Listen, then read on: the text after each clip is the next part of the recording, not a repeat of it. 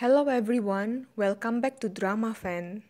Finally, the first official trailer of Alchemy of Souls, Light and Shadow has been released. Not only that, after TVN released the first trailer, they gave us the first teaser poster. I cannot be happier to think that the drama will come in less than a month. TVN informed from their post that Alchemy of Souls, Light and Shadow will be taking place 3 years after the last story. After watching the teaser and seeing the poster, there is a possibility that the woman is the same person, since drama poster usually show us the main character. In the trailer, there is a woman who is wearing the same clothes as Naksu in the previous trailer. They are both wearing the same color clothes. And the woman's hands in the poster is also to be seen wearing the same color. This woman seems to be Naksu because the woman's hand has this sign that tells us she is a soul shifter. At the end of Alchemy of Souls, we know that Naksu has run wild and is in the process of being petrified. However, the woman in the trailer might be a different person from the poster, not only because Jong So-min will not be in part 2, but also because of the timeline. Most cases of the soul shifters who run wild will immediately die when they are using their skills, which means this is also applicable to Naksu who used her skill to fight and run away from Jinmu's bell sound. Based on that, Naksu, who is running wild, couldn't have survived for 3 years.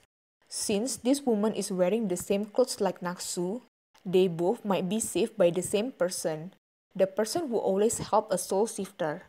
Since it looks like this woman has been treated in the excluded space for running wild.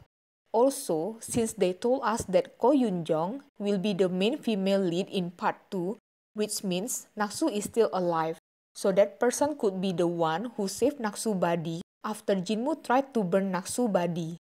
And that person could also have helped Naksu who is in Mu-Deok's body and returned her soul to her original body that the person has saved. When a soul shifter runs wild and turns into rocks, they will die. Another reason that this woman might not be Naksu is because the trailers show us that Jang-Wook is trying to kill the soul shifter.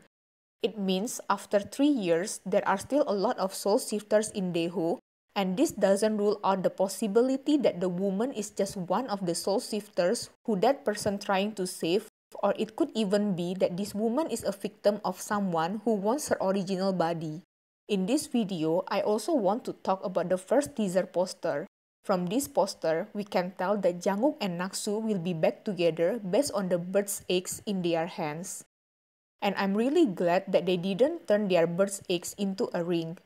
Originally, the reason Jang-Wook turned the jade into the bird's eggs is as a token to remind them to stay loyal and dutiful. This teaser poster really reflects the drama title, which is Light and Shadow. Jang-Wook is wearing a black clothes and Naksu is wearing a white clothes. The light at the back seems to tell us that the light will overcome the shadow, which means Naksu will influence Jang-Wook and make him return to his old self, especially when he knows Naksu is still alive. With their bird's eggs, Jang-Wook will still believe that Naksu is still alive, likewise with Naksu who still believe that Jang-Wook is still alive. Although they know that the possibility of their partner staying alive is really low, but with that belief, they will keep looking for each other. That's why Jang-Wook returned to Jongjinggak after 3 years. The background has the same background as when Jang-Wook with Soyul and Gowon in Jongjinggak. Since it looks dark, I believe he was there while everyone was asleep. So he is waiting for Park Jin because he wants to tell him that he is back when he should have died back then. But because of the Ice Stone, he can come back to life. Jang-Wook also thinks that he who has the Ice Stone power should be turning everything back into its right place. That's why he goes and kills the soul shifters. Based on these scenes, it seems that Jang-Wook only moves at night and in secret. He doesn't want people to find or see him. That's why when he finds people he needs to eliminate, he said, "No one, not even one man, will come out of here alive." I cannot wait for another trailer and poster that TVN will give us. That's it for this video. Thanks for watching and let me know your thought in the comment below. Don't forget to like and subscribe. See you in the next video.